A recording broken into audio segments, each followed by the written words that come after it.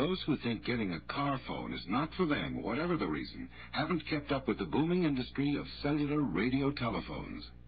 Scenes like this are becoming commonplace in U.S. cities where cellular is available today. This revolution in communications could make it possible for more and more people to have a phone in their car, or even one that travels with you. Like this unique cellular portable made by Motorola, which weighs only 30 ounces. Right now, businessmen and women are major users of radio telephones where cellular is in service.